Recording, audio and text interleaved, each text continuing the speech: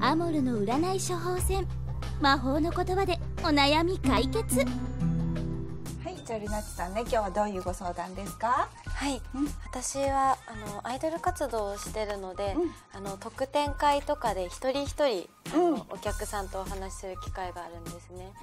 それで、やっぱり相手の人が今日来てよかったなって思ってもらえるように、私いわゆる神対応っていうものをしたいんですけれども、相手の思ってることだったり考えてることがあまりわからないので、自分の対応って100点だったかなって毎回思うことがあるんですよ。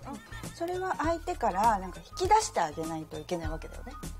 もちろんそうですよね。何が欲しいのか、何を考えてるのかとかね、思考とかそういうことに関してわからないはずなの。考えてることってみんな違うじゃない。でその時にその瞬間に考えてることなんて提供できるかなんてそれほど難しいことはない。私に限らずみんなそうだよね。神対応って何かをしてあげることが神対応っていう風に捉える神対応もあるんだけど、実はルナッチさんが持ってるものを表現するっていうことが神対応だったりもするの。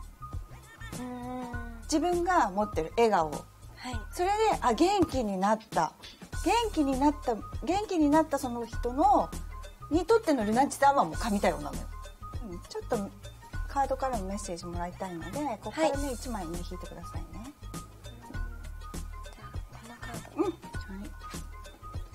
そうだね、やっぱりね今のまんまでいいんだよね。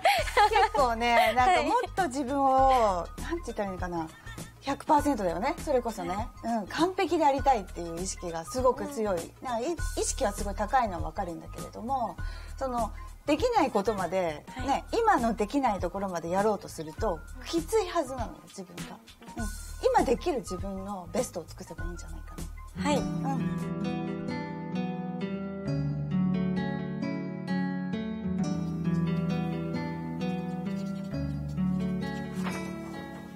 ありのままに、変化のままにここにいることが神対応になる。お大事にしてください。ありがとうございます。ありがとうございます。そのままでいいと思いますよ。